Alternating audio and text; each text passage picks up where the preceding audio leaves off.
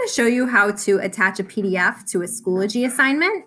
So to do that, you need the URL to the PDF. So when this is in my Google Drive, the share URL, share.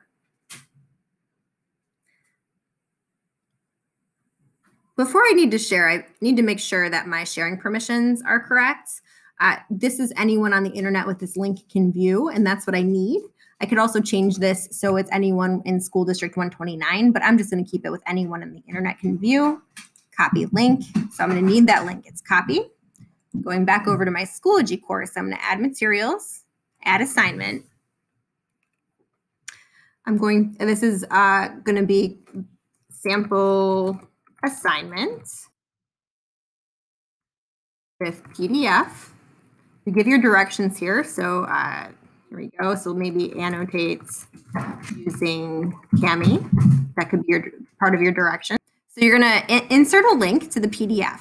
So I'm going to click that link right there. That's the link button.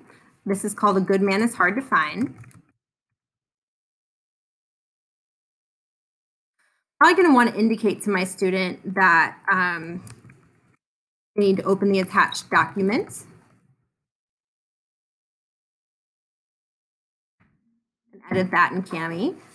You're going to want to assign it a due date, my grading period, category, assign it a point value, and then you're going to go ahead and click Create. And now, when I'm the student, when I click into the assignment, right here, when I click into the assignment,